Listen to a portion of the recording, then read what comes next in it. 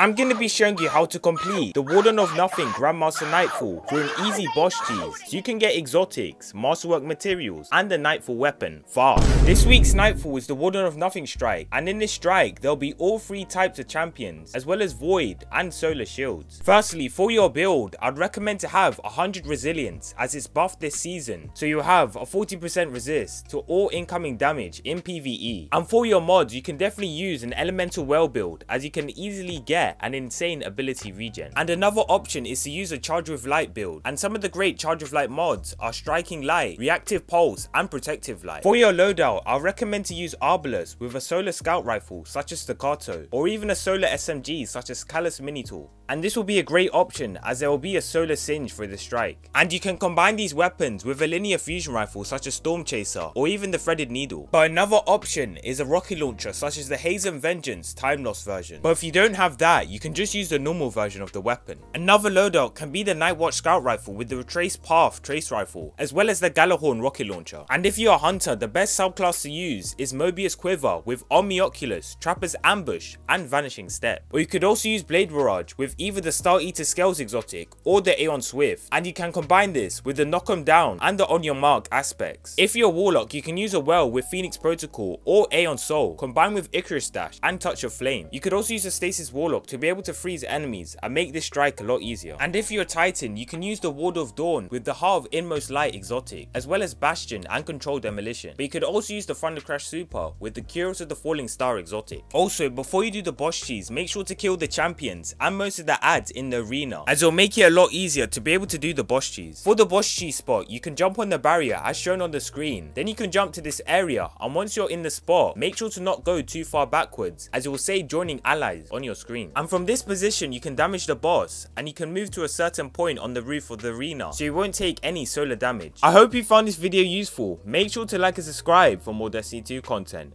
Thanks for watching.